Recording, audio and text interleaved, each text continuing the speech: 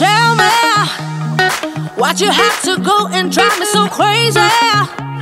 Now I'm feeling lost without you, and I just can't be without you, baby. Want you all night long, want you all night long.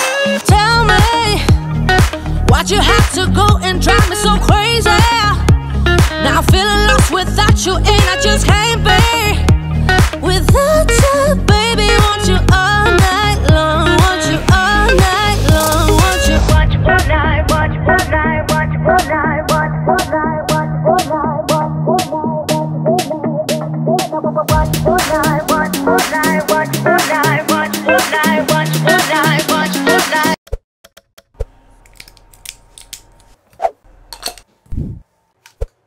Watch all night. Tell me why'd you have to go and drive me so crazy? Now I'm feeling lost without you, and I just can't be without you, baby. Want you all night long, want you all night long.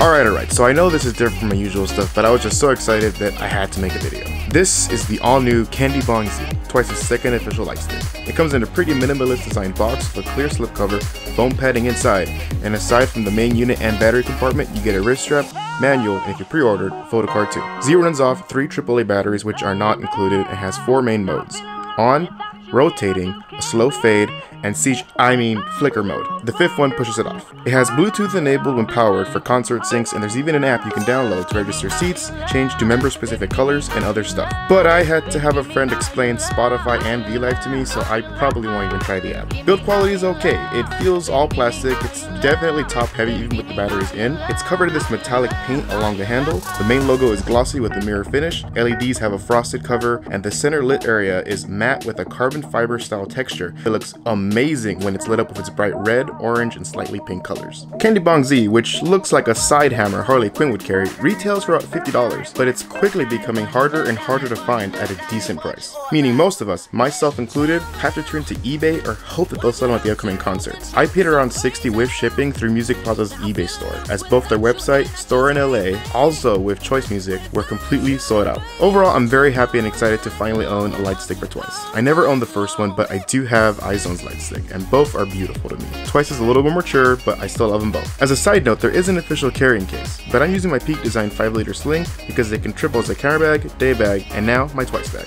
Now I'm all ready for the concert this July, and to embarrass my friend for 2 to 3 hours there. Thank you everyone so much for watching and sticking through a non-figure related video. Let me know what you think about the video. I collect all kinds of stuff and would like to review more than just figures here, so let me know if that interests any of you. And remember, buy responsibly and keep collecting. We'll see you next time right here on TriFig. Now let's end this video right and continue with the montage. We'll see you.